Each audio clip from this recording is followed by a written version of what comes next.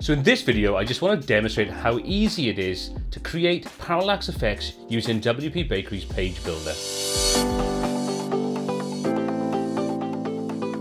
Hi, my name is Paul C. This is WPTuts, the channel where I show you how to create beautiful WordPress websites.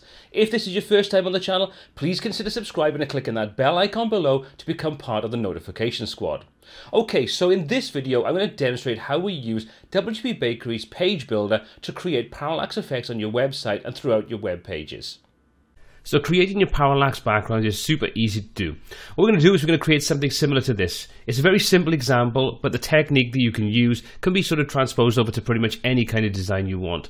As you can see, we've got a nice simple parallax effect. Now to do this, we're going to jump over into the dashboard. I've already got my page created and we're just going to go through the process of creating that new section and then apply the parallax effect to it. Okay, so let's go and create a new row. I'm going to click to add a new row in there. Once you've added that in, we'll just position that at the top of the stacking order, and that's the basis. We're going to drop some content in. Now, it doesn't really matter too much what content you place in here. You can put images, text, anything you want. We're going to keep this really simple example. We're going to drop a custom heading in there. Just going to put some text in, and we're going to go through and just style some of this.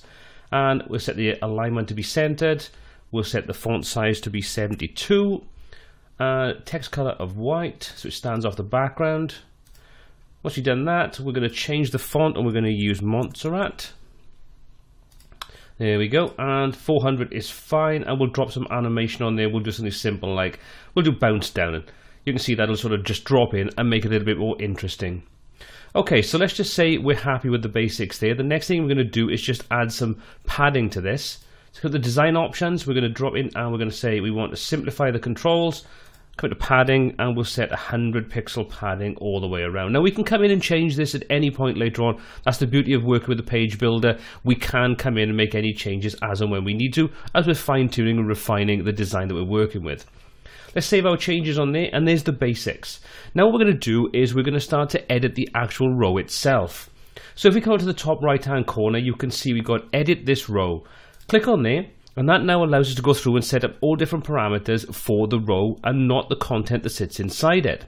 So you can see we've got row stretch. Well, for this example, we're going to say stretch row and content. We want to make sure it goes full width.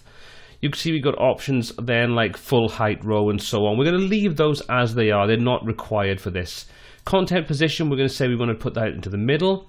We're not going to use a video background, and this is the important part now. We need to go in and tell it we want to use parallax. If we click, and you can see we've got a couple of options. You've got none, simple, and with fade. Well, we're going to choose the simple option, so we've got a nice, clean, simple parallax effect. The next thing we need to do is apply the image to the background that we want to use for this parallax effect. So we're going to click, I'm going to choose this image, and I'm just going to say set image. Once that's done, you can see that now shows a representation of that particular image we're going to use. We've then got the parallax speed, and this is where you can control how subtle or how noticeable the effect is. I'm going to bump this up to 3, and that just makes it look just a little bit more interesting, a little bit faster when we're moving things around.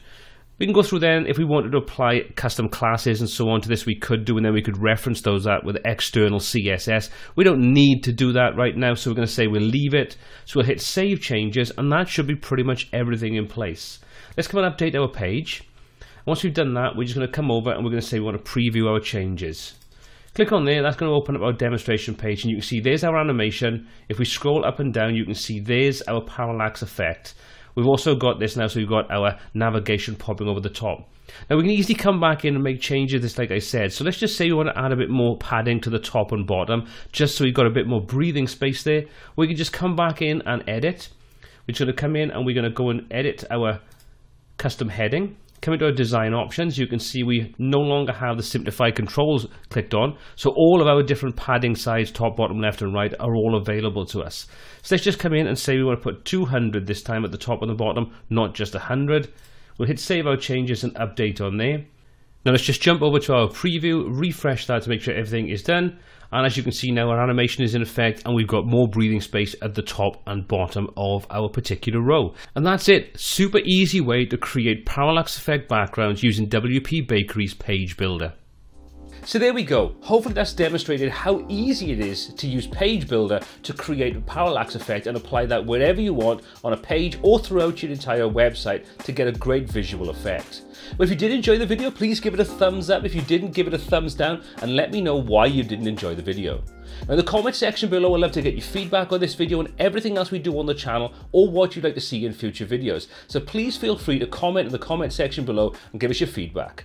Well, as always, my name is Paul C. This has been WPTuts, and until next time, take care.